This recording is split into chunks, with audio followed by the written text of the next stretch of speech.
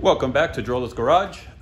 Did a quick video of underneath the car. I was, under the car anyway. The car was up on the lift, so I figured might as well just take a quick video so I could see underneath it. Didn't find anything I wasn't expecting to find. It's pretty clean down there. So whatever, just a quick video. It's a couple minutes long, so no big deal.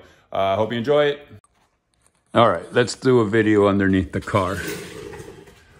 The front pan looks impeccable. I always see them banged up, but this one is not. It's actually in real good shape.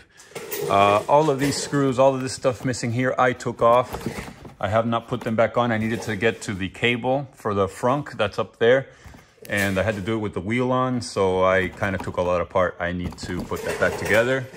I see a screw missing here. I did not take that one out. I did not take that one out. So obviously someone has been here before, which is always a little scary. This brake duct, this cool air duct here looks like it's seen better days. Fortunately, those only cost like 30 bucks. So I will replace the two of them. Oh, you know what? Forklift, Copart, animals. You see here how they damaged. But yeah, that's what that is, definitely. The beasts with the forklifts. All right, let's move on down. Everything here looks good. Everything here also. Looks like all these little studs are still here. Those are notorious for breaking off. They really do break off easy. You would have think those Germans would have come up with a better system, but maybe it's gonna take an Argentinian to let them know how it's done. Kidding. All right, let's see what else we have here. Let's bring some lights.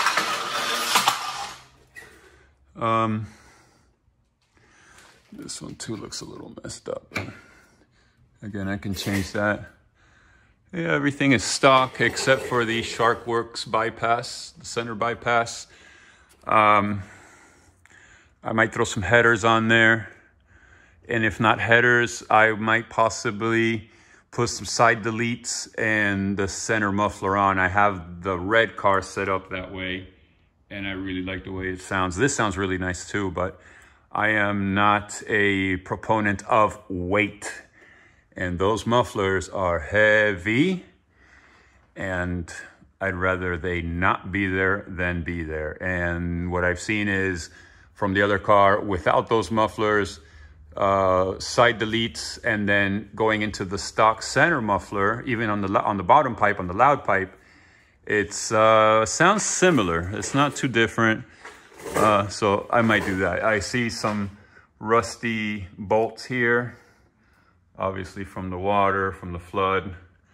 That's really the only damage I see. I'll spray some PB Blast or something on it, clean them up. But otherwise, it looks really clean under here. I mean, clean. It's dirty. And there goes more. Forklifts. Those guys are savages over there. But it's not their car. What do they care? So that's it. Tires are brand new. Michelin 4S's. The wheels are powder coated black. They look beautiful. So really underneath here, everything looks nice and clean. No surprises. Motor's a little dirty though for being 22,000 mile motor. I think mine is probably cleaner. That car almost has 60,000 miles on it. But whatever. It is what it is. All right, that's it. That's the bottom. So there you go. There you have it. Underneath is super clean. Car obviously has never been hit or anything like that. There's no surprises down there. If you enjoyed the video, subscribe, hit the like button, all that sort of stuff. And let me know if you guys want to see more stuff. If I don't get any feedback, then I'm not going to keep making videos. So let me know. Thank you.